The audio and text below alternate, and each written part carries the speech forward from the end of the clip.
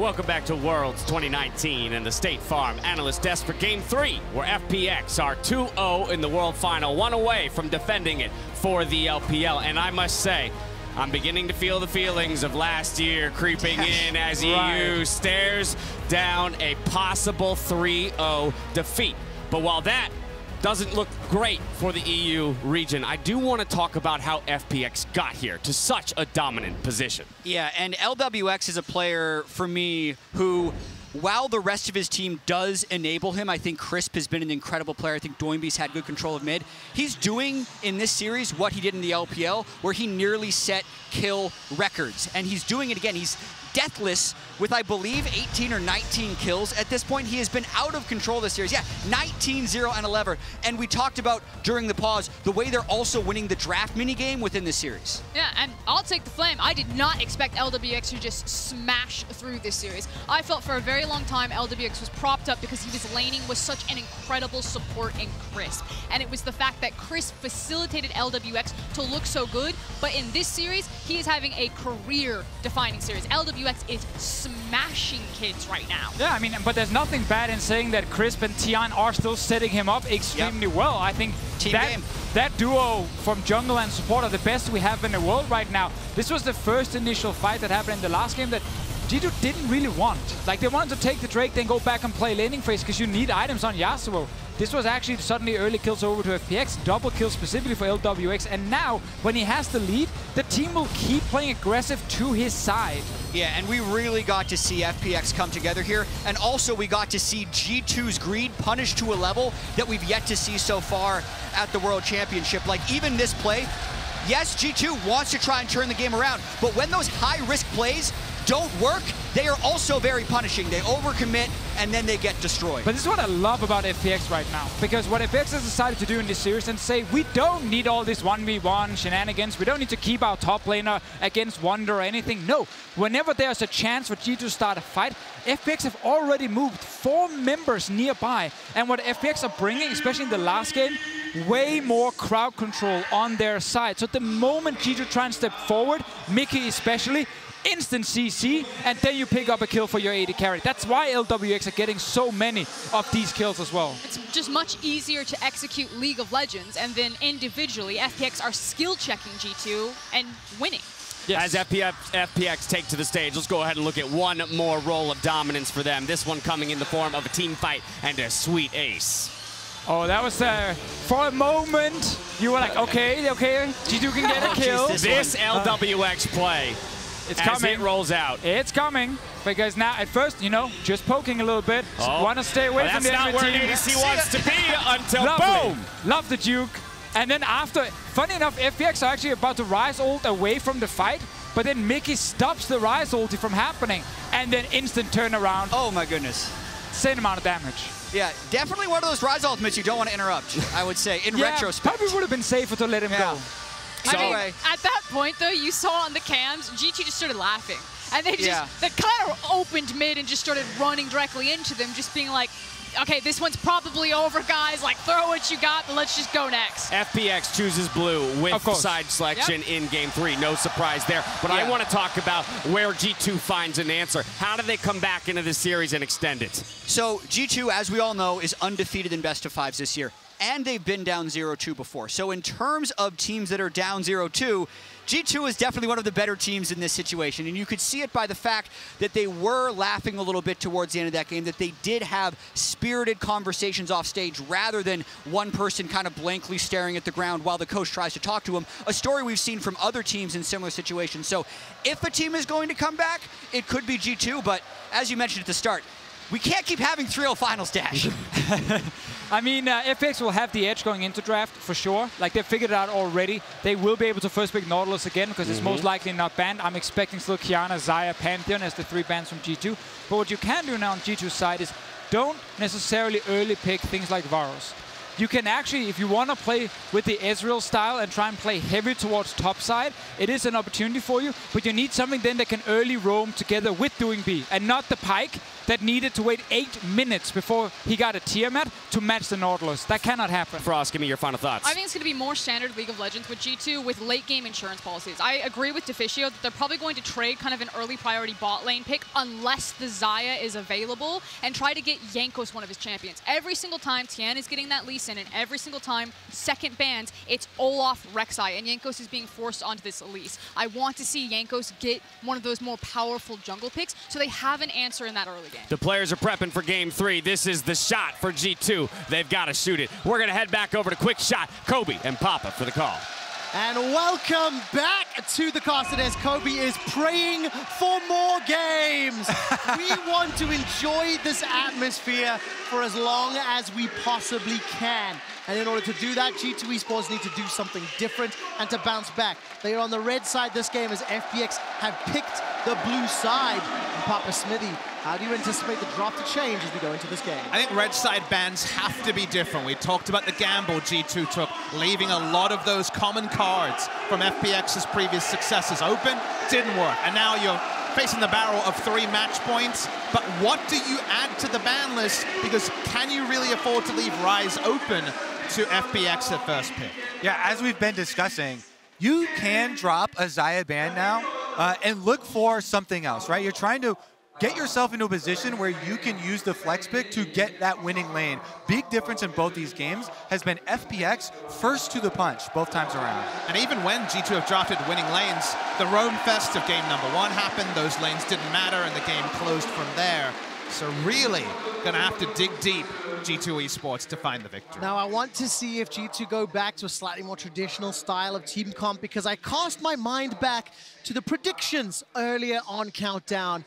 And it was Jat that once again flip-flopped, but his flip-flop was predicated on the basis of flexing. Yep. It is flex picks, flexing the Pyke, flexing the Yasuo and Akali, that arguably is part of the reason why G2 is in this position. If they get rid of those flex picks, let's see if the prediction flip-flopper from Jat has more faith in G2. But there's some difficulties here, because after losing 2 games in a World Final, you have to talk about draft scenarios where the player just says, I don't want to play that again, I lost with it. The Gragas Yasuo, are they feeling that they can roll it back? G2 have great mental game. They have had the mental edge of many teams in best of 5. But in this scenario, you definitely get those times where you ask the coach afterwards, why did you draft that? And it's because they said they didn't want to play this. And add on top of all of that pressure, Papa Smithy, the sounds that you are hearing from this arena.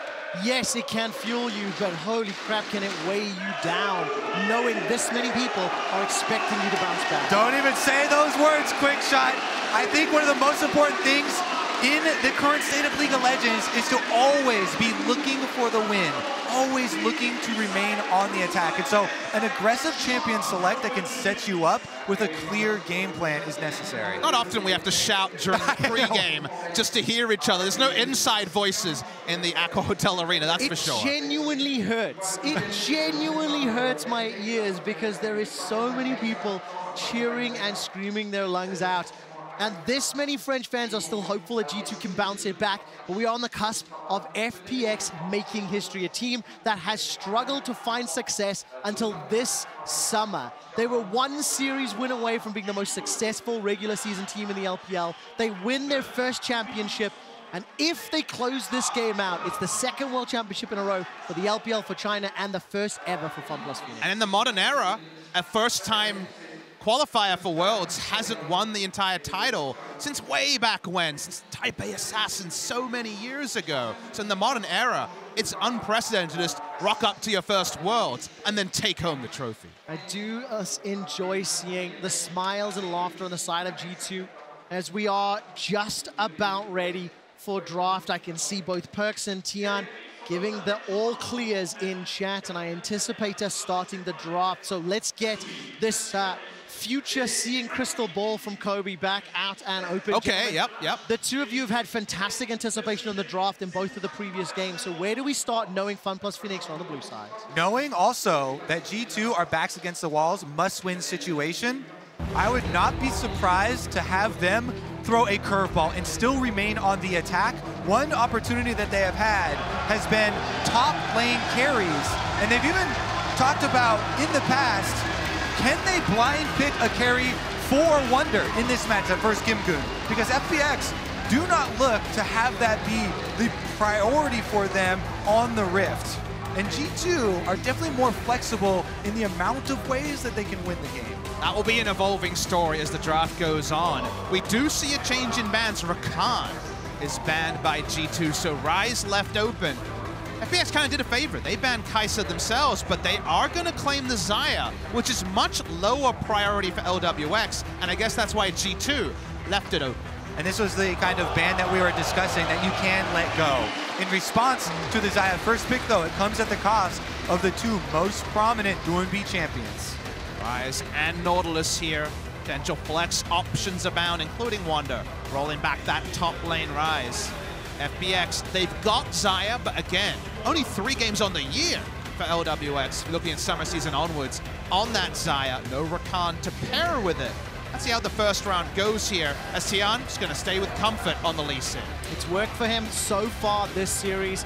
And with Gragas and Lee Sin taken off the table, does Jankos consider locking in a jungler now? Or what direction do they pivot? AD carry for Perkz. Exactly. You have to make the choice right now. Are you going to put more priority on that early game for Jankos, which I think a lot of people are looking towards right now, since that has been the area to get the start of momentum for the game, which has determined the way this series has gone? Or do you actually try and lock it in for Perkz before he receives more bans? Because, as you know, the Nautilus could very well be in Mikyx's hands or Caps' hands. But Kobe, let's come back to one of your ponderings about the top lane carry. I spy with my little eye an Ezreal pick on the side of G2, which suggests you're not playing bot side, because Ezreal is, of course, famed for his ability to repel ganks 1v2 with Arcane Shift and his flash, meaning that he's so maneuverable and hard to lock down.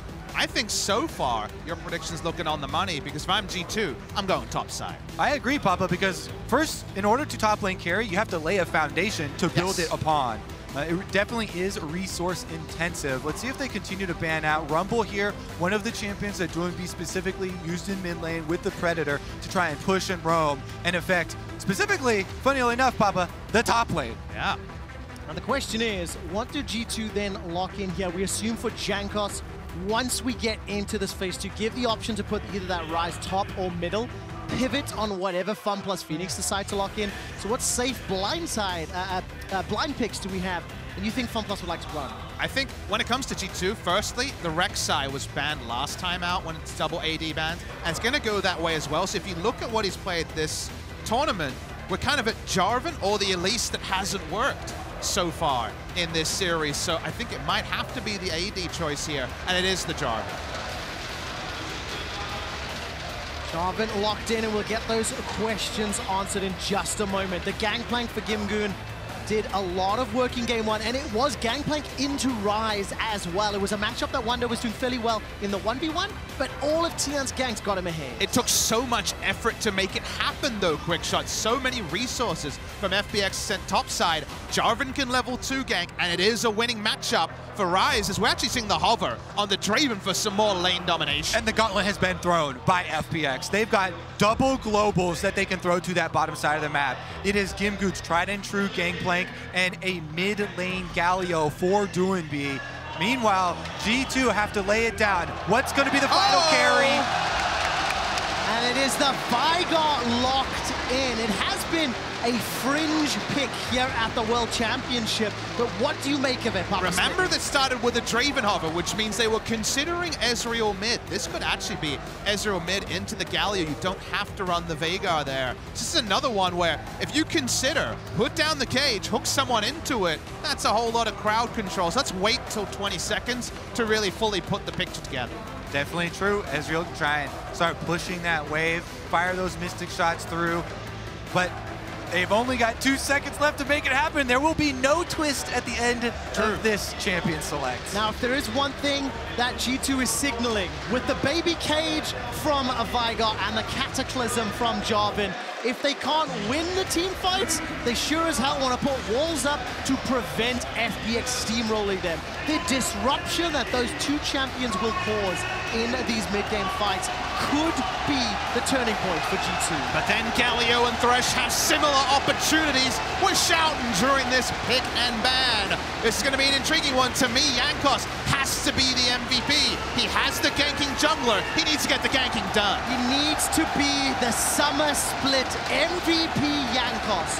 The man that once wore the moniker of the First Blood King. Here on European soil, the European champions carrying the hope of Europe. But the man on your screen, the dancing, singing Wonder Kid super carry from the LPL, wants to close this out 3-0, and we are moments away from what could be the final game of Worlds 2019.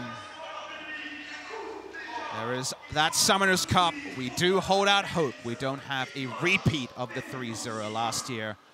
This is going to be an awesome one. Just very quickly, if you don't know the FPX story, we tried to talk about in the previous game, the experience of FunPlus Phoenix. Papa Smithy, you were talking about it in Drop. This is a team that has popped up on the international stage. They have 15 games played across the board. FunPlus Phoenix as an organization had a huge turning point once Tian and Doinb joined the organization, comparing their win-losses from 2018 to 2019. And the freshness of these players to the international stage makes this performance and this dominance that much more impressive. It's a 90% win rate on the regular season, and Doinb was asked about play styles and kind of understanding him. He said, every team that I come on plays a certain style. That is the FPX style, but it fits them so well. And he brings something that's incredibly important in Pro League. It's leadership to every team that he joins. Perkz now under attack. All right, flash for flash, it's traded. Arcane Shifter, I think used there as well. Now the blue buff is under siege. FunPlus Phoenix will be able to secure this one. Now, any other AD carry, I think that'd be a little bit more valuable, but there is some wiggle room on an Ezreal with that E. But flash for flash, when G2 could have gone for a non-sided bot lane and went Ezreal bot so they could play top side, means that suddenly on the weak side, Ezreal goes from being unflappable to potentially taken down. So there still is a reward there as Jankos going buff to buff. Plus, this is very intentional from FPX. They're trying to split the map once again. And we briefly talked about it last time, but this is what happens to the jungle when you do one of those early invades. It basically means you have to cross for the buffs, and you're going to leave behind one of the wolves to have a delayed spawn on the enemy's experience.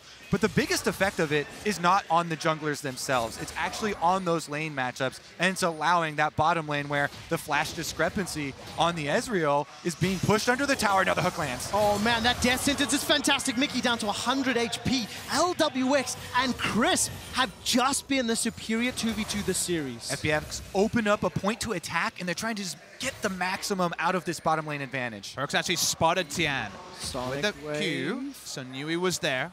Positioned accordingly. This is such a risky tower dive, and Perkz and Mikyx, they want to get away. Sonic Wave should still be on cooldown, and the Demolish will allow some damage to this tower. Minions denied here. One melee goes down. They're trying to zone them even from experience here. Are they going to make their way back in? 0 CS for Perkz. 3.5 minutes into the game. Nearly 3 full waves, and Perkz just gets on the board. He's flashless, he's CS-less, he's experienceless, and capsless.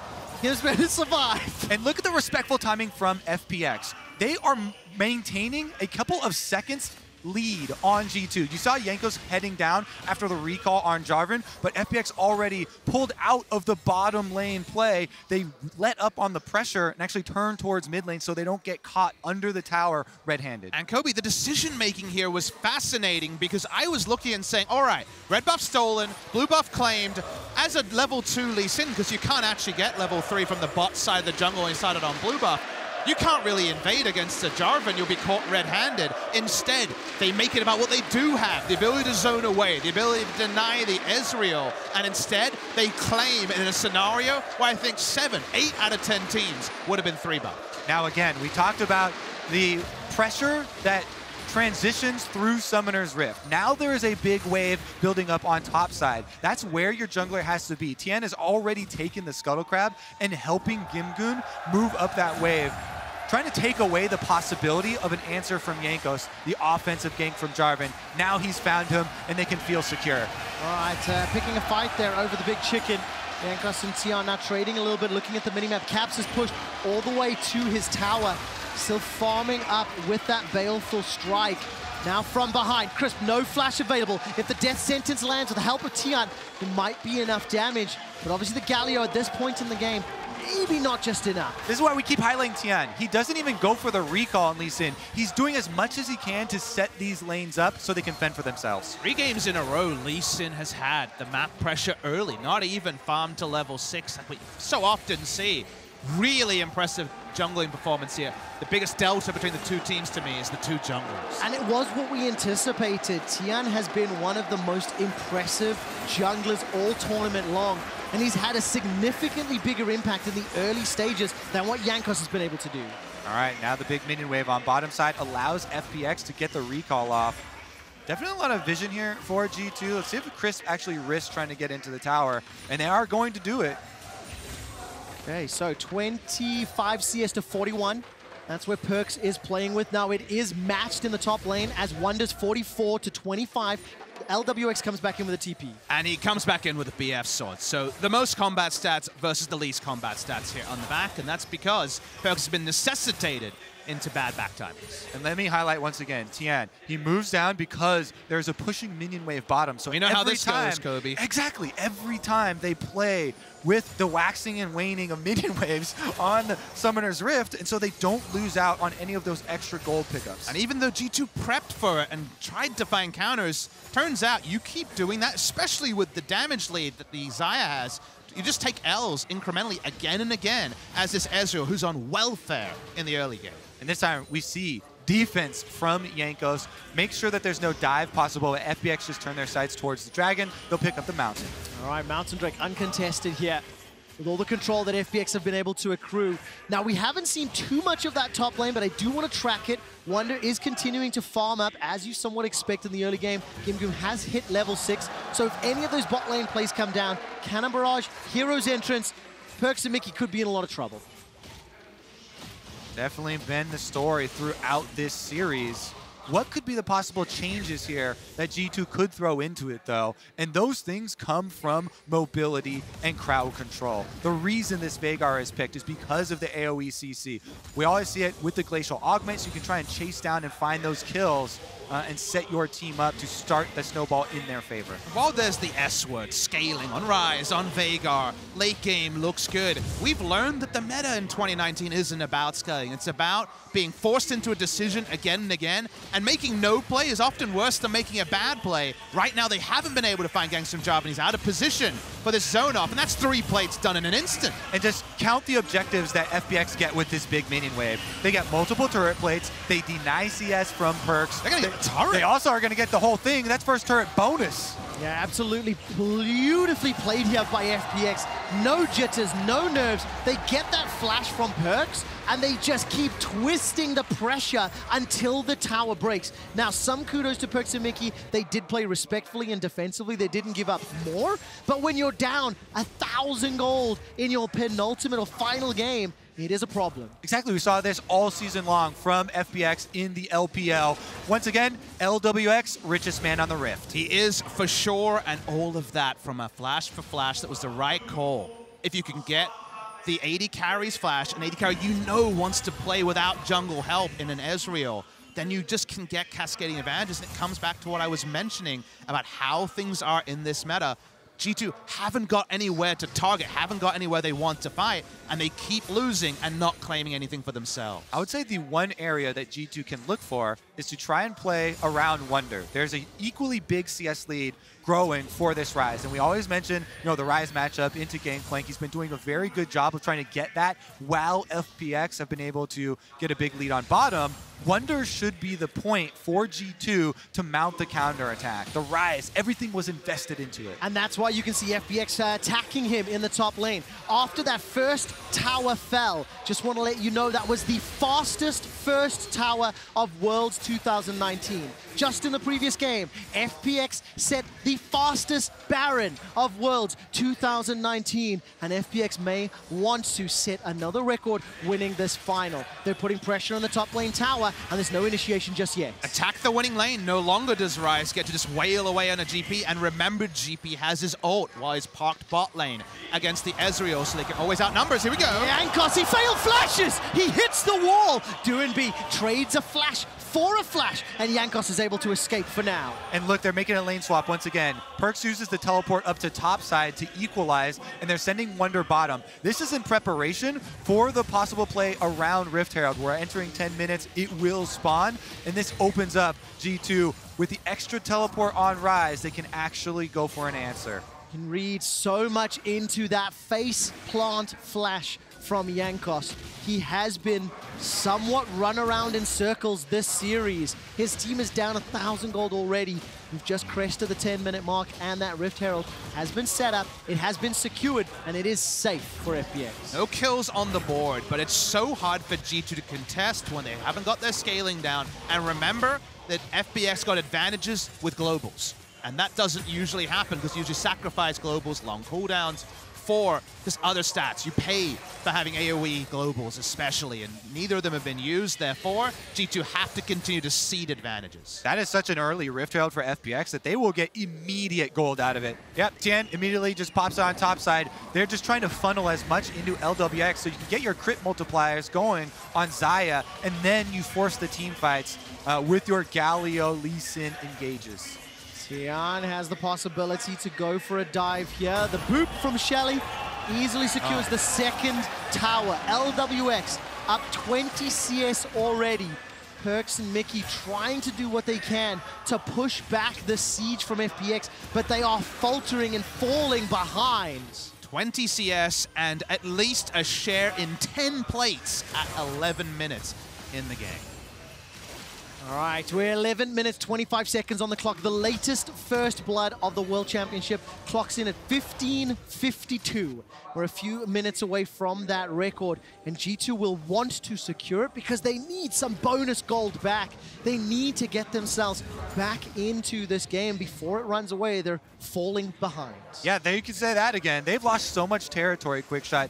FPX are actually setting up for a possible pre-turret plate fall, all outer turrets taken for themselves. You see the rotation now mid. Because those are the standing turret plates left, LWX and Chris immediately there with Doinb. They push as hard as they can. Oh, here comes Jankos. Cataclysm is available to him. Tian is going to be securing the second dragon of the game. G2 Esports are being pushed further and further behind. No team in the history of League has been able to complete the Grand Slam. G2 are not looking likely of being the first one able. RNG faltered, SKT faltered, and right now, 12 minutes, you have to feel that G2 is going to falter, and at the final hurdle. Exactly, quick shot. It's just so obnoxious to play against this FPX comp from ahead. They could use the GimGoon ult to stop Ezreal from getting more turret plates on the top side. Galio teleports in there. Thing about a Veigar for Caps is doesn't force anything in the early game. They haven't been able to play through it. And Doinb just wants to wave clear, buy time for the plates to go down. Right, just a reminder, the latest first blood, small correction from earlier, 15 minutes, 22 seconds, 2.5 minutes away from it. At 13 in the game, Caps TPs to the top lane. Realm Warp is now coming in behind the tower, and Wunder will not be able to find any follow-up. He is currently the pressure point for G2. Plus 40 CS in the top lane, Kobe, and as it stands, he needs to find a way to bring G2 back into this game. And look how much power FPX are bringing to the map. That was literally just Chris roaming up with the Moby boots on Thresh, forcing out 2 big cooldowns from G2. They had to make 2 rotations, teleport from mid, as well as the Realm Warp coming through, just to stay even in the map state. G2 can get exclusive vision on an area, then suddenly the Nautilus Veigar will have a lot of zone control, but so behind in map control that it's more about pick wards for Chris to try to get an initiation. Thresh has been unleashed on the map, and that's why you just have so much ability as LWX to push up and even greed for a turret plate just as the turret plates fall. Look at Doinb. He's going to get caught out there by the dredge line of Mikyx, so that's an initiation or a tower dive that is somewhat thwarted. Just over a minute away from breaking the record for the Lotus first blood. True shot barrage comes out. LWX gets tagged. The death sentence pulls back Mikyx. He escapes with his life for now. First blood to the first blood king from Europe. But what more can they get? Wunder continues to chase. Remember, the Realm Warp is on cooldown. Mystic Shot will not find a target as the Arcane Shift sends Perkz over the wall. G2 get one back. And Caps is able to make the pick. The Glacial Augment slowing them down long enough for G2 to get some money in the bank. FPX weren't in position to use their globals that time. GimGoon's ult just about to come off cooldown. You're right, the slowing field is what leads to hesitation for once, and LWX being chunked means that he takes the safest route and doesn't put out damage. Then follows it up with the stun on the Veigar cage, getting the kill. Galio ultimate also used, so when we get back to live, you have to count your cooldowns. After that kill, Paris is ignited. 11 plates to 2. I am a little bit more of a pessimist in real life and don't yet share the hope that is felt by the Parisian crowd. G2 Esports have 2 minutes until the next Infernal. And that 1,500 gold lead does feel less bad the longer we go into this game. That dirty S word that you were talking about, Scaling. Papa Smithy, of scaling, it can come to help G2 if they stay this close. Yeah, you're going to need a lot of help, though, Quickshot, because LWX is window shopping right now, and he's eyeing that Infinity Edge, and he is very close. One more paycheck, one more recall, he gets Infinity Edge, and then because LWX has gotten so much money funneled into him, he can even afford an early QSS. And it's worth mentioning that G2's comp doesn't chase very well. Veigar wants people coming to him. His range on his event horizon is relatively short. So with the fact that they're behind, smack down the control wards and you're probably fine as FPX for quite a while in this game. And so important to note the tools that LWX can use with that ultimate, with that flash to get away some of the key initiation. The Dark Matter gets thrown down into the river. So 1 minute until Dragon, you can already feel FPX cheating towards that bottom half of the map. They're pushing their vision forward. Kobe and G2, do you think they try to contest this next one? They've conceded the last few. I would actually expect G2 to attack the opposite side of the map and get the Ryze into top lane to get that last outer turret solo gold. If you can get Wunder more fed, Papa Smithy's talking about, you know, the power and side lane Ryze later in the game in splitting the map. Yes, you have to deal with Gangplank and Galio ultimates, but you have to play off of your strengths. Yeah, you reach a point in this game where both Galio and Gangplank will be exposed by the champions in the solo lanes of G2. So that's what you want to get to as fast as possible. But these moments where you're setting up around the Drake do at least not cede advantages to FPX. 10 seconds until Drake. LWX has not gone shopping. He does not have teleport available. So that Infinity Edge and QSS you were talking about, Kobe, is not yet activated. Hero's Entrance is available for Doinb. Cannon Barrage is available for GimGoon. And GimGoon is coming from base. There is a lot of damage from that Dark Matter coming down. Infernal burn it down to 2,000 HP. Here comes Tian. We're into a smite fight. It's secured by Jankos, but Doinb gets the kill. Now all of a sudden Tian's running for his life. The Realm Warp from Wunder might deliver Mikyx to safety, and they get out. They trade one for Infernal. Hashtag worth for the side of G2. They take an Infernal under the nose of FPX, and they get a decent reset to mid lane as well. Woo, the world was holding its breath on that one, Papa Smithy. As Jankos gets kicked out of the pit, he's able to land the smite, and even though he goes down, G2 will take that because of the scaling that they're trying to lean on. In the end, though, FPX are able to clean another G2 member off the map. And these are the windows we alluded to, the no IE being done. LWX late to the picture here. Ooh. You see the New Age combo, you have to flash before you taunt now as the Galio. So it looks a bit different, they don't get the full CC direction, and the fadeaway smite works from the grave for Jankos. I did more than hold my breath, Kobe. I clenched as well, but Jankos gets the secure. And G2 are still 2,000 gold down. The only kill accrued is with Jankos. And Perkz now finds himself in a challenge up top while Jankos is able to get helped out, and Caps finds a kill onto Crisp.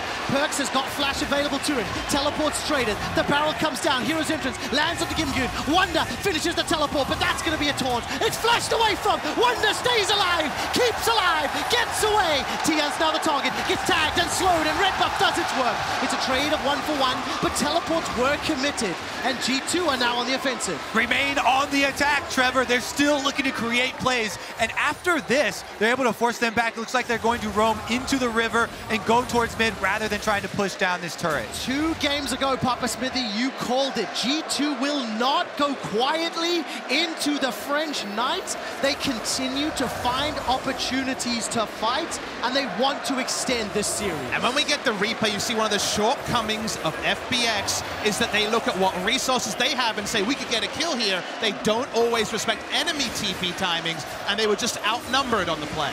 And highlighting the G2 composition again, and the Veigar pick. Well, let's actually take a look at what happened after the initial pick.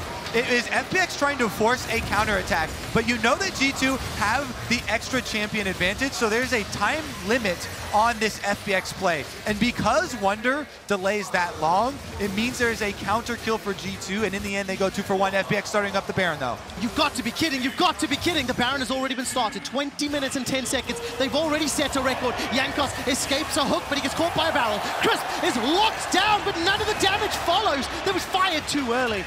G2 have been able to thwart the Baron play, and that will be enough for now. They want the enemy to come to them. Like we mentioned, that's where G2 might be weaker, but they don't actually register the death sentence. They have to use a stopwatch. FPX fishing. This time, nothing's by. All right, G2 need to get their game plan online here, push the side wave with Wunder on the rise, and then you look to use the Veigar pick potential that they drafted for, right? This is the pick that is supposed to be the surprise twist at the end. With that and a Nautilus, you have a lot of potential of trying to pick off those members. Again, Crisp is always the target. And you see the vision here? This is exactly what you want, because remember that Event Horizon is an entire choke that you can't contest the Baron from. So getting Baron vision when they feel strong enough and then forcing FPX to check, that's exactly how G2 find a Baron. Meanwhile, looking from FPX's side, the Infinity Edge was completed by LWX, and they have the possibilities of this Galio ultimate to answer. So it's much more about the counterplay rather than setting up an offensive look. You can see Caps right now stepping forward, throws out the spooky ghost. The Dark Matter comes down as well, but he held on to the primordial boost. Jankos has locked down Doinb inside the Cataclysm. He now is the target. That's a body block from Wunder. Steps in front of the Justice Punch, but the death sentence is amazing. Mikyx is caught. Crisp. That was fresh and clean, but G2 aren't done yet. They're putting pressure onto the tower. The Event Horizon blocks down some, but they kick back under the tower. Tian gets blown up, but he secures a kill into Wunder. It's not done yet as GimGoon is now stepping forward. Cannon Barrage will come up and available in just a moment. The Super Soaker is thrown out by Caps, but there's no follow-up damage. GimGoon is being zoned away by Jankos. These pushes are being played around the cooldown of the Event Horizon from Veigar. You can see the only opportunity for FPX to counterattack is after that is used in mid. In the end, G2 are able to force another tower kill for themselves. Here's the first one. They pick out LWX and then switch focus over to Doinb. Jankos also able to interrupt here, and even though he goes through, it's actually a hook from Crisp, pulling Mikyx under the tower and forcing this opportunity. Each of these fights played on the finest of margins. So close to this flank here, and even the flanking barrels from GimGoon making a difference. That replay brought to you by Axe Gaming. What's your move? G2 keeping themselves in it. The Drake, I think, being completed there by Perkz. True Shot Barrage is on cooldown, but the Dragon is secured. 5 members of FPX are in the pit. Teleport is coming down. Baron is available for the taking, and it will be secured by Tian and FPX, but at what cost? The Winds of War come out, and as the feathers fly, they're pulled backwards. That lands a route onto Mikyx. Hero's Entrance is the escape route for Doinb. They get Baron, they get out. That was beautiful. Look at the coordination on that call. They preemptively talk about, I'm laying the lantern here, go into the pit to then ultimate out, and they make sure every member of FPX leaves wearing purple. I love the geometry kind of plays they do about attacking every angle, opening up space, leaving the Galio as the tasty treat to ult out. There was just no way to punish for G2. You can literally see the communication and the forethought from FPX as the game is playing out here. And now, what will they do with the Baron buff? Mid lane has an outer turret left standing. They can just try and send Galio here, who is waiting on ultimate cooldown to be able to clean up the AoE. And I was trying to say a moment or two ago that, Papa Smithy, you talked about how G2 don't really chase particularly well. They're hoping that GLP and the Spooky Ghosts will do something. But now, fortunately, FPX have to come to them with Baron and Empowered Minions, with the ability to siege and to push forward. Maybe G2 can find opportunities. GimGoon is waiting in the wings. FPX have to seed, and they have to give respect to this push because they don't have the Galio ultimate yet. It's a few more seconds left on cooldown, and they don't have the positioning. Running through mid lane really gets nothing. You cannot get through what is kind of a freeze scenario with Veigar having Event Horizon every minion wave and just having a super low range comp again. That's been FPX's story the entire time. They never play range top laners. It's been mostly melee mid laners. So because of that, they're gonna fight. They have to play 3 lanes to really get Baron value. And thank you to the observers for highlighting the vision difference there. G2 Esports just trying to cover the mid lane river entrances, and they don't have particularly deep vision. While they were just waiting in the wings, Doinb is able to push all the way to top inner, get a lot of damage down, and while G2 are responding, it'll open up the ability in the mid lane for FPX to push. That timing window we talked about, Quickshot, is almost up. FPX trying to collapse here now. G2, will they get him? All right, now look at the minimap at what cost. Doinb gets the kill onto Caps, and the teleports now come in. This could be it for G2. LWX goes forward. He won't find the kill into Jankos, but there is a potential reply. Time doesn't do anything. Perkz stays alive. It's a fight on multiple fronts. Now Perkz is in trouble. He's got no flash. He's got low mana, and he can't find anything. Tian takes him down. FunPlus Phoenix, accelerating ahead. Nearly 5,000 gold. Observers once again show the true genius of the FPX plan. Sentence to death. Wunder, Chris, Flash, Q's, and FPX, they want to lift the cup. Behind enemy lines, the picks there were obscene. Tian kicking the Veigar to his death. Meant no delays. They're going to break the base on this Baron. Inhibitors going to fall. Mikyx and Caps, they have respawned.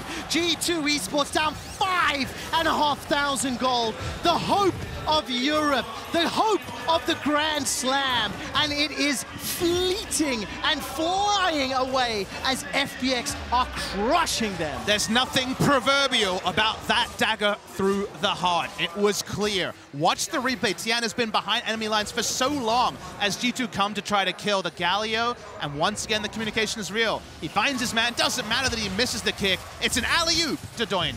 Yeah, I was skeptical they would have enough damage to finish it off since the Sonic Wave doesn't hit, but Doinb just dunks him there. And then you can see the plan come to fruition for FPX. And this is what we are talking about. They pull together the collapse. Tian actually able to safeguard away from Mickey's hook, and then Perkz is left by himself, isolated, where they thought that G2 were the ones springing the trap. The G2 story all year was no man left behind, styling as a 5-man group, but it's been FPX in this best of 5 who have been more on point in moments like that. Very equal damage share coming through, as you were kind of talking about there, Kobe. They don't really have a massive damage dealer when Xayah's been zoned pretty frequently. Here we go. All right, there's the engage. Event Horizon and Cataclysm. Perkz escapes over the wall, but Mikyx the sacrificial lamb. Doinb goes down. It's Perkz to get the kill. Now GimGoon's going low. True Shot Rush flies across, but G2 Esports are buying time. Keep your eyes on the minimap. Super's pouring in the base. That kill just earned them survival in this series. Quickshot. G2 fight to live another day. They get a critical pick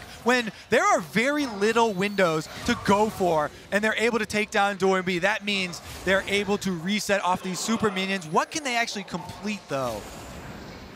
We'll lose the Mountain Drake, but take your point, Kobe. If that fight goes another 25 seconds, suddenly they're losing an inhibitor turret to the Windians in the top side. You got to pick your battles. You got to get the most you can, and just living, just hanging on in this best of 5 was honestly the most G2 could hope for. Yeah, and what can they complete? Not that much, right? You know that FPX are going to reset, and they're going to come knocking once again. This time, with super minions flooding in topside again, with the weakened Nexus turrets as well. You can't let that go on for very long.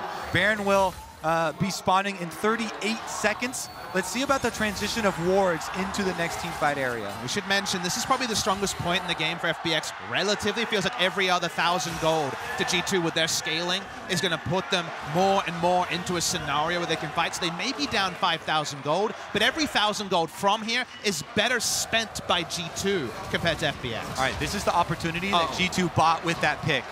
They're trying to make a play in the fog of war. They have to hope for some member of FPX to be straggling and then take surprise once again. But that Scryer's Bloom gives up the whole game. 5 seconds till Baron.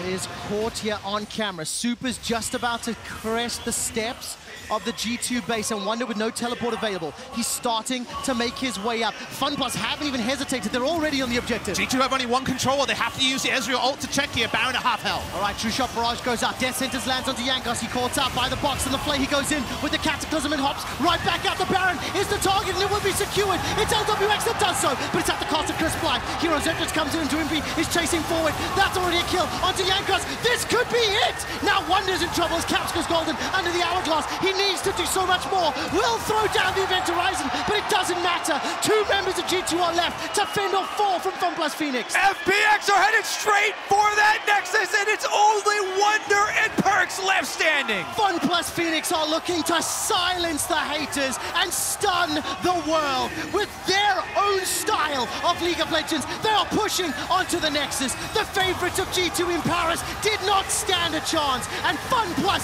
they've taken down the Nexus. They turn their attention to Wunder. Tian goes down. Perkz kills GimGoon. The Nexus is being focused. It's going down, and FunPlus Phoenix are your world champions.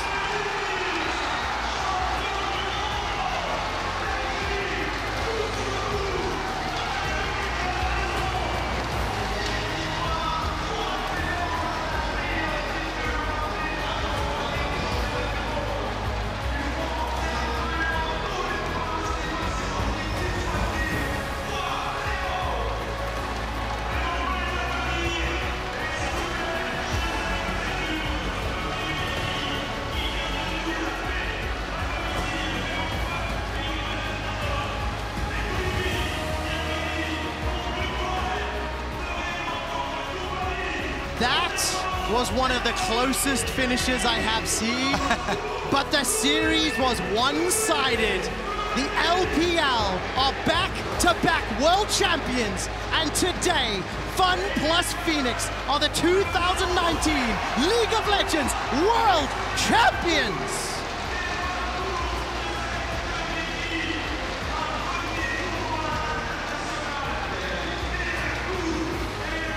FPX dominated the LPL, and they have dominated Worlds as well.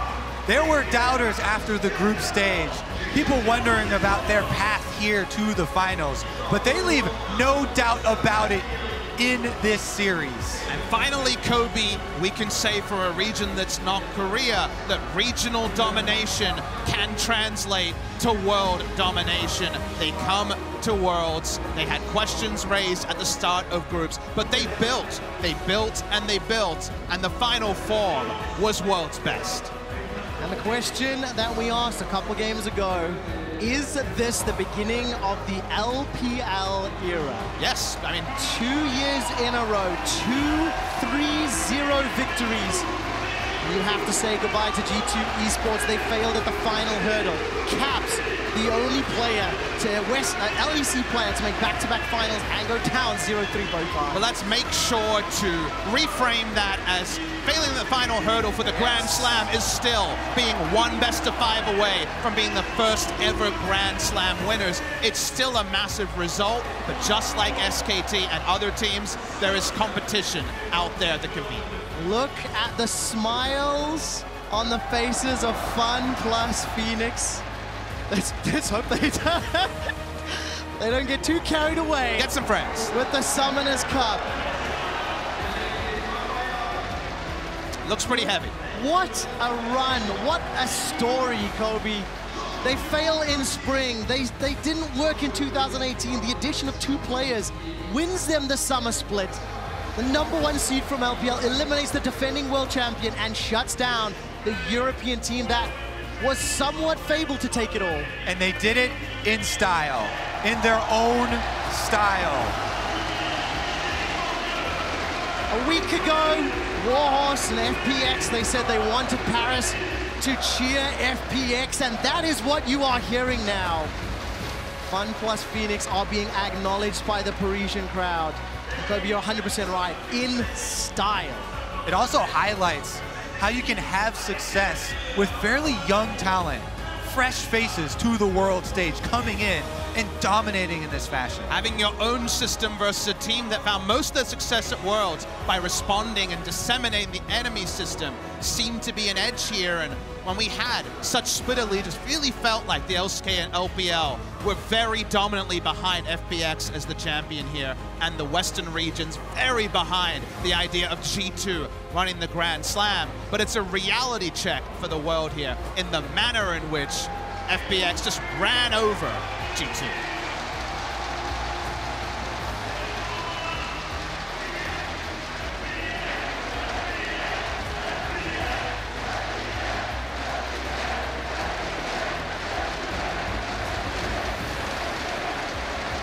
Bonjour, Paris.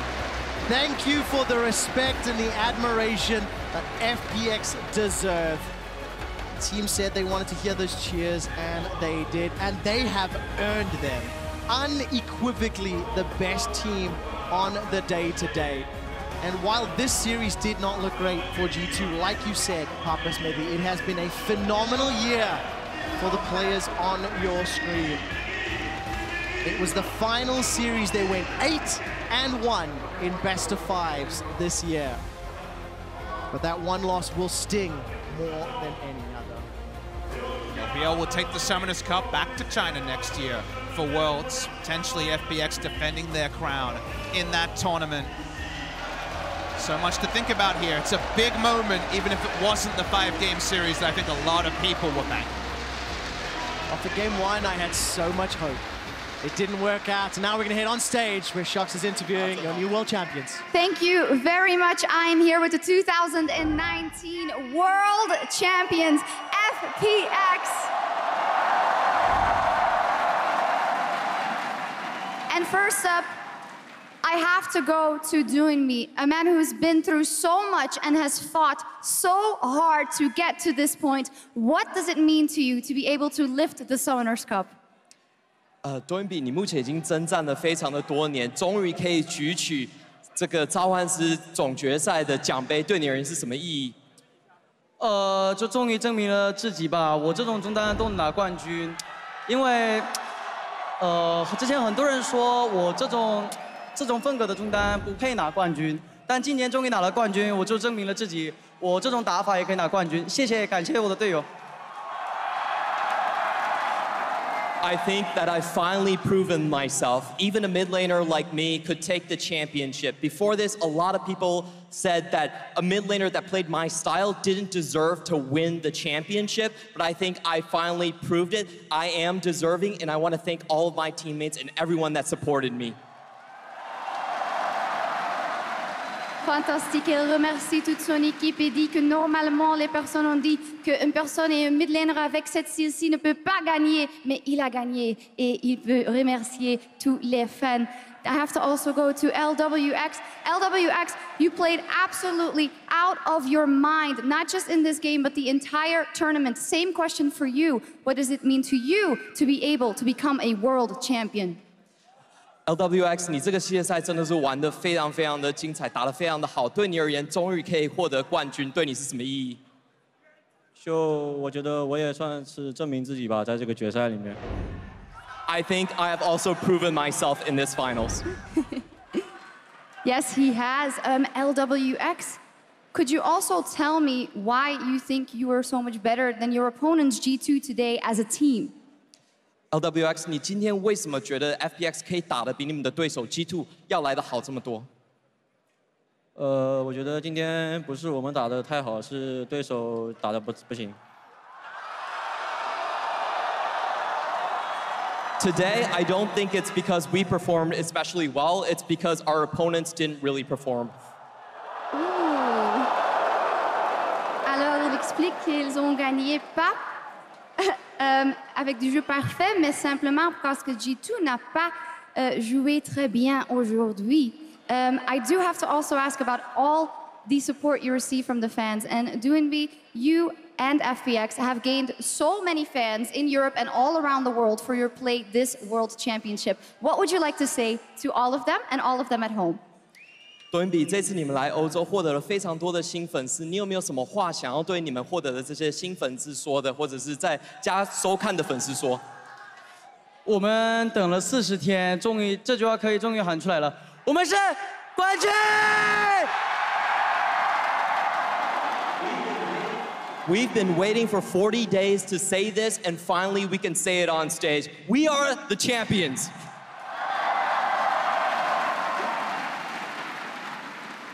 Je pense que ça ne nécessite pas une traduction. Ils sont les champions, allez.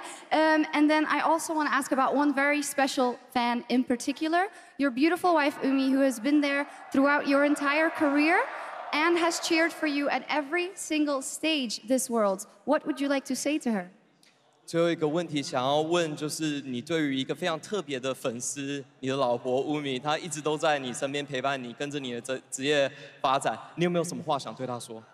这次打世界赛之前，我跟老婆说过我会带你去巴黎，但我没有说我们会拿冠军。然后这次拿了冠军，啊，真的感谢你的陪伴。然后就因为之前。 我本来想就退役嘛，然后但是他说再打1年，相信自己。然后后来拿了冠军，我觉得都是没有他的话，我觉得我走不到这舞台上。感谢他，谢谢。 Before we came to Worlds, I said that I would take you to Paris, but I didn't say I would win the World Championship. And looking back at it right now, I really want to thank you for all your company. Before this, I was contemplating retirement, and it was you who told me to believe in myself and give it one more year. So this championship, I couldn't have done it without you. Thank you so much. Fantastique, Doinb dit que c'est grâce à sa femme qu'il a gagné aujourd'hui et qui était encore en train de jouer. Fantastique, fantastic. Can I get it up one more time for Doinb, LWX, and FPX?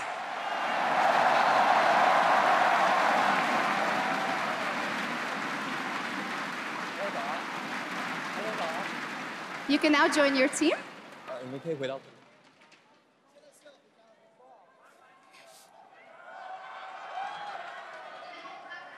Et maintenant, pour la présentation des médailles à nos champions du monde, je vous prie d'accueillir nos dignitaires to present the medals to our 2019 League of Legends World Champions. I'd like to invite Nicolas Laurent, Riot Games CEO, Mark Merrill and Brandon Beck, founders of Riot Games, John Needham, Global Head of League of Legends Esports, and Monsieur Jean-François Martin, Deputy Mayor of Paris.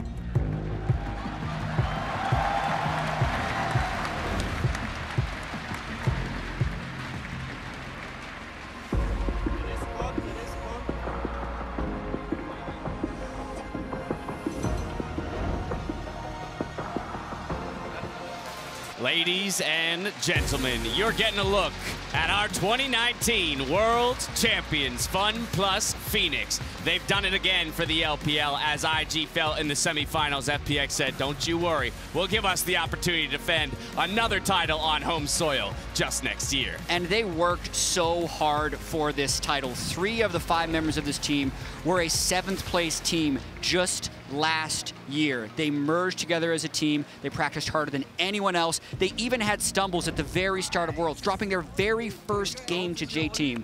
But they didn't drop a single game in the finals. The only sweep of the entire knockout stage. I felt like they didn't even drop a single moment in this series. This was such highs from the team, and we talk about how it feels like we finally got to see FPX. You got to see FPX at their peak. Everyone was performing. LWX, I believe, went deathless this entire series. Crisp was an absolute monster today. First time that's happened in a World Championship, having a deathless player. It would have been 2 if GimGoon didn't die at the final Nexus push.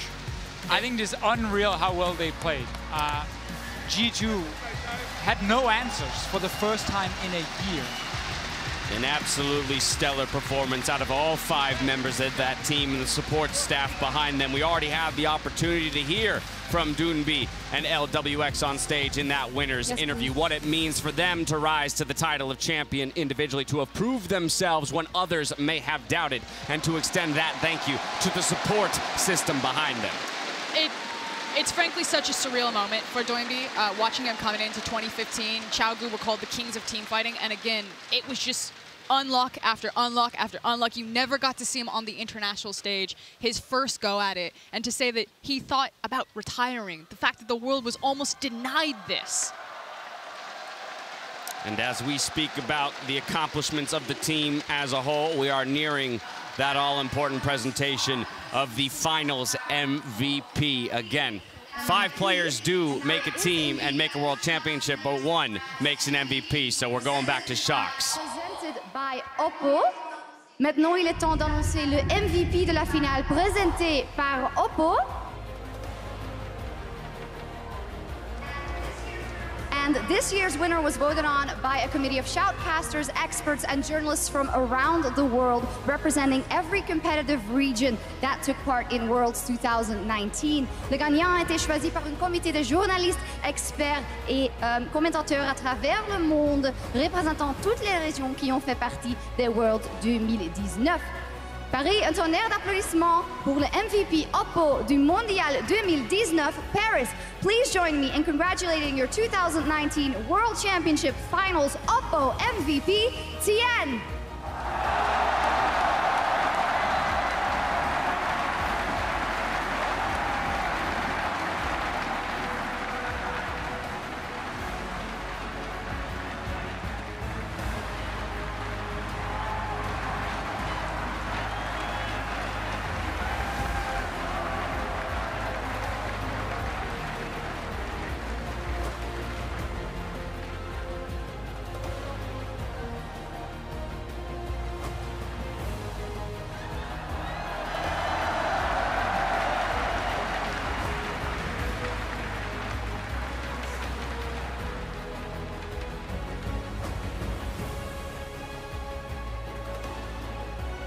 Merci, Nicolas.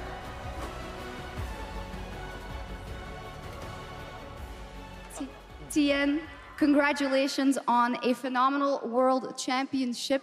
Can you tell me about the honor of winning the Oppo MVP here in the final? You can hold it if you like. 恭喜你获得这一次世界总冠军的决赛的 MVP。你可以跟我们讲一下获得这个殊荣对你是什么感觉、什么意义吗？我觉得我这3盘就是做到了自己该做的，然后 FMVP 这个是我没有想到的，我觉得我现在很惊讶吧。I felt in these 3 games I did everything that I was required to do, but to take the FMVP, I'm actually very surprised. Il est encore un peu surprisé d'avoir gagné le MVP. But when we look at the entire tournament and also the finals, you did play phenomenally well. So what would you say puts you above the other junglers in this tournament and also the one in this final? 你表现得非常的出色，那你觉得是什么样子的表现让你可以区别就你自己跟区别其他的打野，然后也让你表现得比今天对面的打野好一点？就是我之前在国内看评论的时候，经常会看到就是很多人会说我的打法像谁谁谁，像谁谁谁。其实我一直觉得我是就是我的风格是怎么说，就是跟别人完全不一样的。所以但我之前一直没有机会，就是说证明自己。现在我想说就是我就是我自己，我就是天。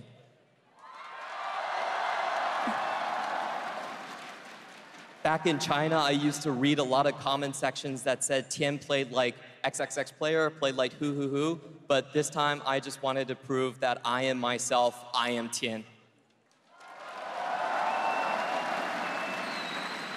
Il explique qu'il a lu beaucoup de commentaires très mal Et maintenant, il est fier d'être Tian et être le MVP Oppo de la finale. Thank you very much. Congratulations, Tian. You can join your team to lift the trophy once again.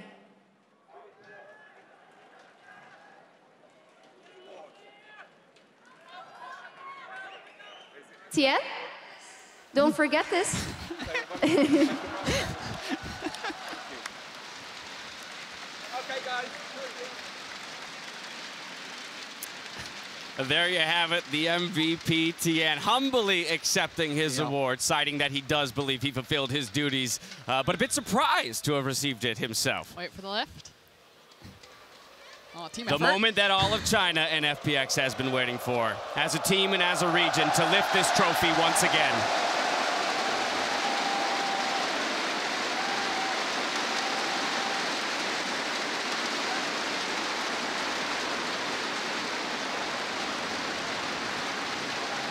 An incredible moment made possible by an incredible team.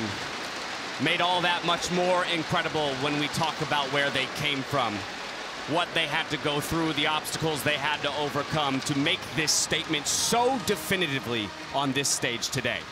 Domestically this year, they were 0.7% off being the most winningest team in LPL history. Throughout playoffs, they showcased what they were capable of. We were all doubters of whether or not they would be able to match what G2 showed, but they silenced us. With a clean 3-0 and an impressive performance, the LPL showcased that it is filled to the brim with talent as a new team claims the title of World Champion. And I even think, talking about the MVP, it's very hard to give out that award.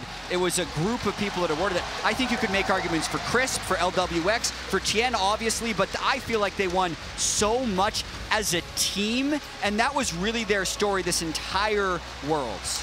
It feels like to compete with G2, you had to have mechanics as the bare minimum, otherwise it wasn't going to be a contest.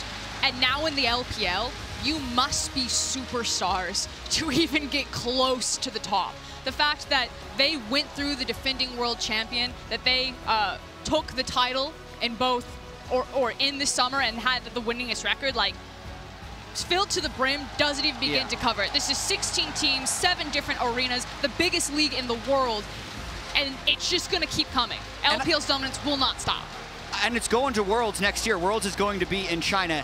And I think this FPX team can be inspirational to other teams, maybe even more so than IG, because IG had the Xayah and Rookie, two people who you're going to say, wow, they're just on another level. It's like they have cheat codes on. Whereas this team, literally a year ago, none of these players would be considered top 2, maybe top 3 in the world. Doinb would be the only one who'd be in that conversation. But in a year, they've become world champions. And it's this idea of ripples. This team doesn't exist if Edward Gaming hadn't won in 2015. Tian talks about ClearLove, how he was inspired by him. Raz did a beautiful segment talking about the history there. Chris as well. These guys, they watched EDG lift that trophy. They now lift it today. And like you're saying, Jat, who knows who will see this? League is that old now that these players are growing up knowing, I want to be Crisp. I want to be Tian. And as FunPlus Phoenix takes their victory lap around the Accor Hotel's arena, taking their bows and breathing in this moment, we can confidently say that Doinb got his wish from just a couple weeks ago when he said, I hope that people can chant our name when we make it to the finals and hoist that Summoners Cup. That very thing did take place today, and it is so much deserved.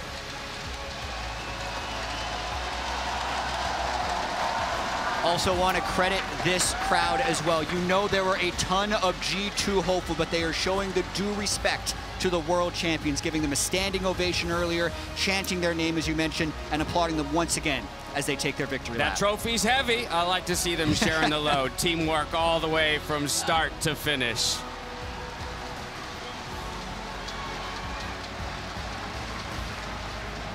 And I think it's only fitting that it's Chris and Tian that are leading the charge there. We talked about how if anyone was going to outclass a position, it was going to start with those two. I think they certainly proved 100%. It on the day. And I love the fact that these interviews, again, it was all about proving myself, showing that this name, Tian, you know, I'm not this other jungler. You don't have to say I'm playing like someone else. I'm playing like Tian. I was better than anyone else in my role at Worlds. G2 re-entering the arena themselves. An opportunity to stand in front of the crowd once again. On home soil, they fought valiantly. Again, as you mentioned, Frost, it should not go unrecognized that this team came closer than any to completing the Grand Slam, falling short in only a single best-of-5 this entire year. Knowing the players, they're going to feel nothing but disappointment. They're going to feel angry, frustrated. It's too hard to describe how devastated they must feel, but to come back out and soak in the crowd. G2 Esports is not done. This team will be back next year, and you can expect great things from them once again. A much-deserved bow for an incredible tournament run. And Deficio, I'm only reminded of our discussion at the beginning of the day around G2 and how they ascended to the position they are, their periods of rebuilding, the constant iteration. And now we'll hear from the team themselves. Back to Shops. What you can, despite everything, say about your wonderful players.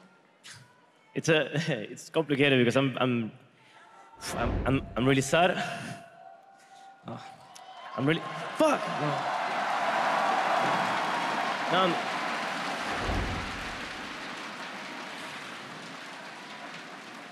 I'm very proud of all the fans that came here, all the fans that supported online, the players, the support staff, management, everybody worked so hard to get here.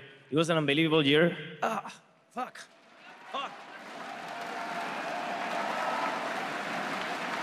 And today, FunPlus Phoenix played better. They deserved it. The winner has to be the better team, and they were the better team. And I'm very proud of everything we've done this year. We just got started, and it's hard to see it right now because we just lost, but a lot of, we should be proud. You guys should be proud of all the players. Fuck!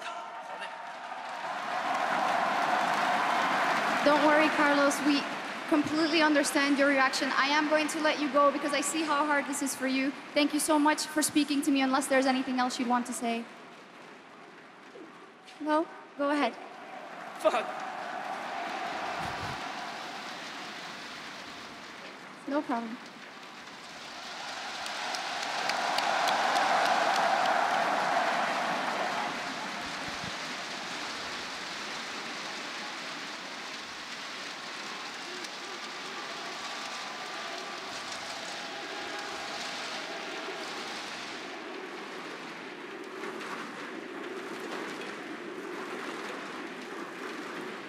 Paris mayor there.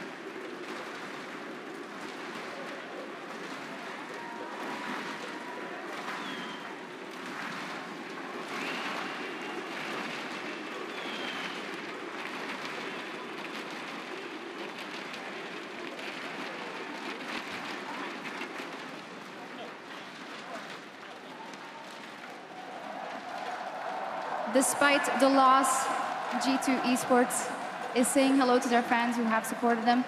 Once again, a big thank you for Ocelot for speaking to us, and we will look forward to the future for G2 as well.